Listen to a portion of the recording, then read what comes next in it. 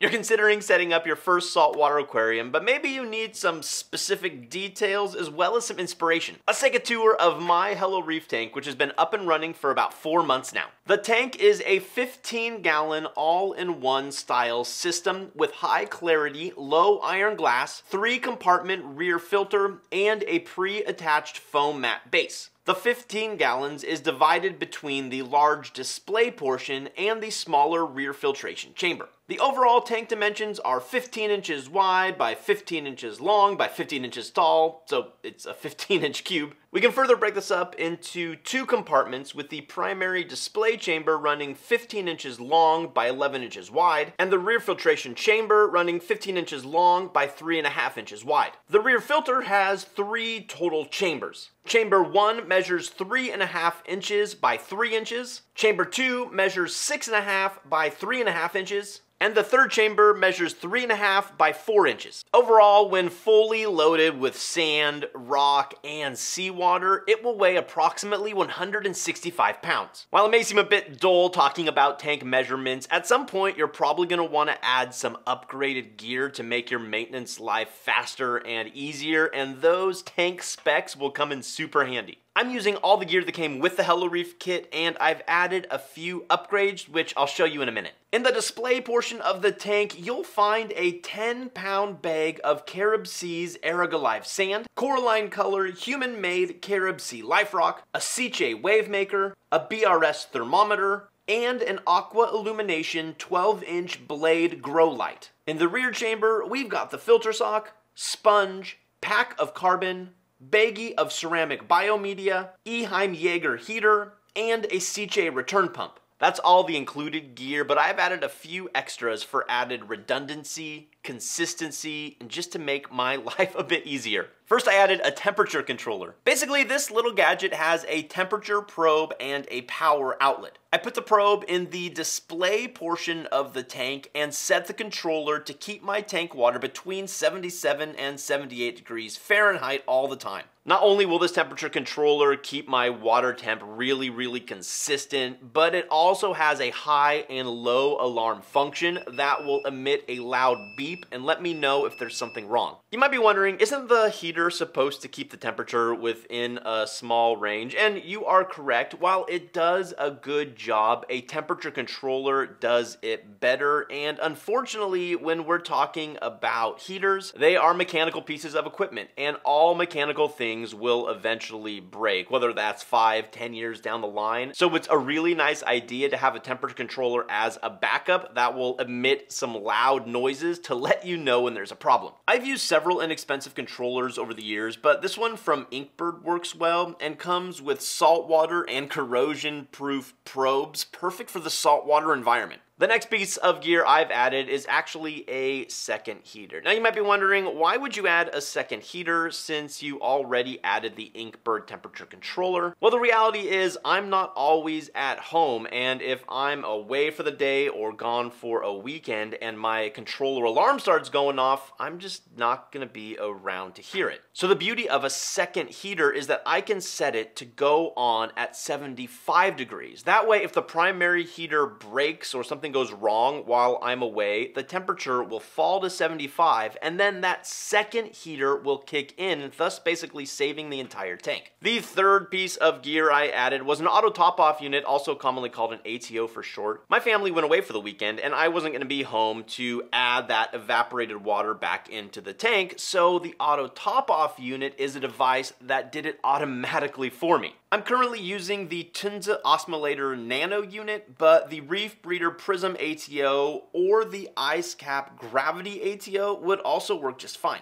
I keep a 5-gallon bucket of filtered water in the cabinet under my tank as the reservoir, and now I don't have to manually top off the tank anymore. Moving on to something a bit more exciting, our animals. I've stocked this tank with 2 Ocellaris clownfish, 2 peppermint shrimp, 1 skunk cleaner shrimp, a tuxedo sea urchin, 5 Astrea snails, 5 Sereth snails, 5 hermit crabs, and 10 rose-colored captive raised bubble tip anemones from Worldwide Coral. I'm still waiting for my anemones to host my clownfish, but last week I did see the smaller of my clownfish touch its tail to one of the anemones several times, so I am hopeful that pretty soon they will take to each other. I've been using the old tape a clownfish in an anemone picture to the side of your tank trick off and on for a few months, but still no luck. But I'm not concerned. I've had the experience before where I had a couple captive bred clownfish that wouldn't go anywhere near the anemones for like a year, but then one day I woke up, I came out and I looked at the tank and there they were. So I am hopeful that it will eventually happen.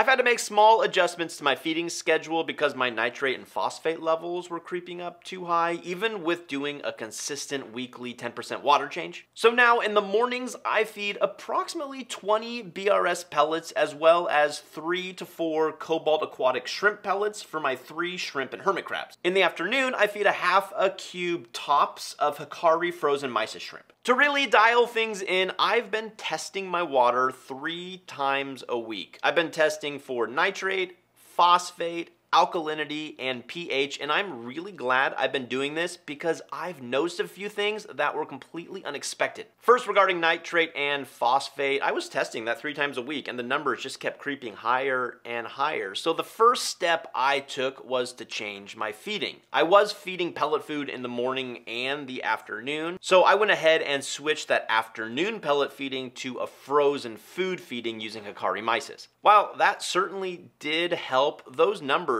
were still going up. Not quite as fast, but they were still increasing. I have a pretty wide tolerance when it comes to nitrate and phosphate levels, but when my nitrate levels starts getting up to 15, 20 parts per million and my phosphate levels are getting 0.2 parts per million, I start getting a little worried and want to take action. I know my fish and inverts are going to be totally fine with those raised levels of nitrates and phosphates, but if I'm being totally honest with you, I've struggled with anemone health in the past, and I know anemones don't like quick swings of nitrates and phosphates as well as elevated levels of those. So I needed to not only stabilize those numbers, but also bring them down slowly, so there are 2 things I did to bring it under control. The first thing I did was I started being more consistent with changing out my filter socks, making sure I did it every 2 to 3 days. But in order to make that easier, I did go and pick up some extra filter socks, which are available both at HelloReef website and the bulkreefsupply website.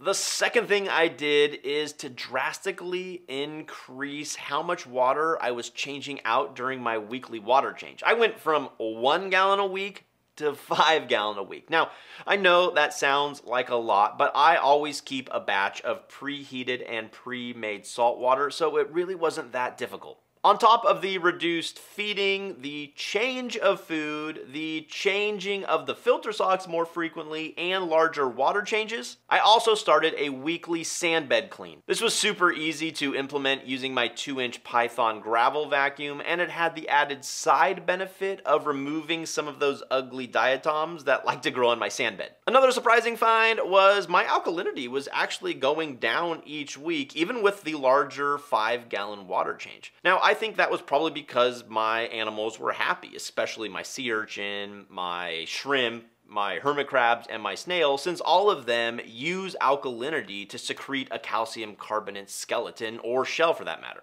But I also noticed the growth of something called coralline algae. It's this really unique algae that secretes a calcium carbonate shell, which means it's also using up that alkalinity from the tank. While I'm sure those 5-gallon water changes would have been enough to keep the alkalinity in a safe range, I used a little bit of my intermediate reefing knowledge to help increase the alkalinity by using kalkwasser. Besides kalkwasser, there are 2 other things I'm dosing to my tank every week, and the first is Brightwell Aquatics coral aminos. A friend of mine who's an anemone expert does this, so I've adopted it too. Amino acids form the basic building blocks for protein, so it should help our anemones grow. The second thing I'm adding every week is Microbacter 7 from Brightwell Aquatics. I do this after my weekly water change because during that water change, since I'm gravel vacuuming the sand bed, I'm disturbing a lot of the surface area that those beneficial bacteria live on. And since Microbacter 7 is a kind of beneficial bacteria, I figure it just can't hurt to add it in. I've been doing this in all my tanks for years, and I don't know if it works or not, but I have some friends who do it as well, so I figure why not? With all the testing I've done and all the changes I've made because of it, including the 5-gallon weekly water change, I've really avoided any other problems in the tank. The only issue I can think of is the diatoms are still growing in a small amount on the sand bed, but honestly,